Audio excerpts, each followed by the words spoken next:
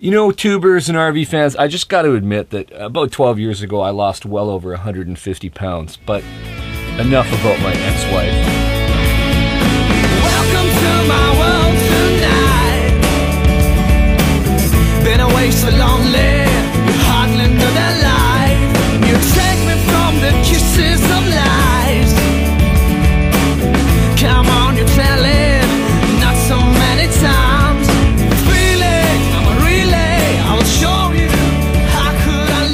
Hello, tuber and RV fans. Well, today we're going to talk about lightening the load on your RV because I'm only a few days shy of heading down to the arid zona.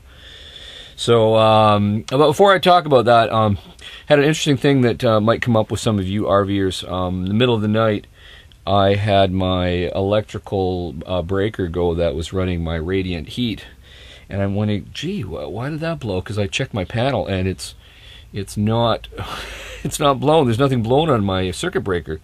So then I realized, oh, I'm sharing a outlet with my outside that has a ground fault disruptor, and that blew because we were having this tropical pineapple express from Hawaii. We've had torrential rain for the last few days, so it's been quite nasty out there. So one of my outdoor lights, I think, tripped.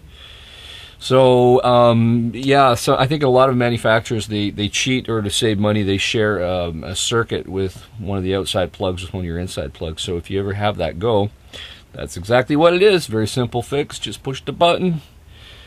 You're good to go. So getting back to lightening the load, I decided quite a while ago that the way to go, while it is not sexy, and for all you foodies, you'll turn your nose up at me, but el plástico is the way to go when it comes to RV stuff, because the weight of all your cooking stuff, especially if you're cooking in your RV a lot. If you're not cooking in here a lot, you know, who cares? Just use some paper stuff and just throw it in the garbage as you go. But barring that, plastic saves a lot of weight. So basically everything I do, with the exception of my cookware, which is actually cheap, lightweight stuff. You know, plastic plates, plastic cups, plastic measuring ware, plastic strainers, plastic bowls. You get the idea. Everything total plastic that I can get away with, just to save some weight. Now, I had a lot of superfluous other crap that I didn't need. I have a massive flat screen, older style, in my basement that weighs probably 100 pounds or more. I pulled that son of a bitch out of there because I don't need it, not for my trip. Same with my vacuum cleaner. I don't need that. I'm going to vacuum the cab of my coach before I leave, and the rest of the time I can get by with just using a broom. And I got an old really heavy inverter that doesn't work very well anymore. That's another 20 pounds or more saved. So I'm literally going through the coach, stripping the non-essentials that is just wasted space. Now, a lot of you debate over whether to carry water, not carry water. Of course, my tanks will be empty except for my fresh. I personally, because when I pull into a rest area, I like a full tank of water.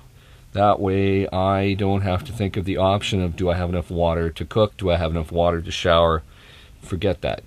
I'm loading up on that water because, you know what? I just want to have that option. And if I want to have several showers in a row, but that's just me. For you ultra thrifty types, you know, travel with a quarter of a tank or less, and forego the shower, I guess. But it's just a matter of personal choice, I imagine. So I got my AAA RV towing plan. I just bought that today. My medical insurance bought that today. I've changed my territory rating for my insurance with Insurance Corporation of British Columbia, so I'm good to go outside of the country. So I'll be pulling off in about 4, maybe 5 days, and I'm not sure if I'm going to be posting any more videos until I'm actually on the road, unless I have some time. So in the meantime, stay safe. I'll see you guys on the road of life, and I will talk to you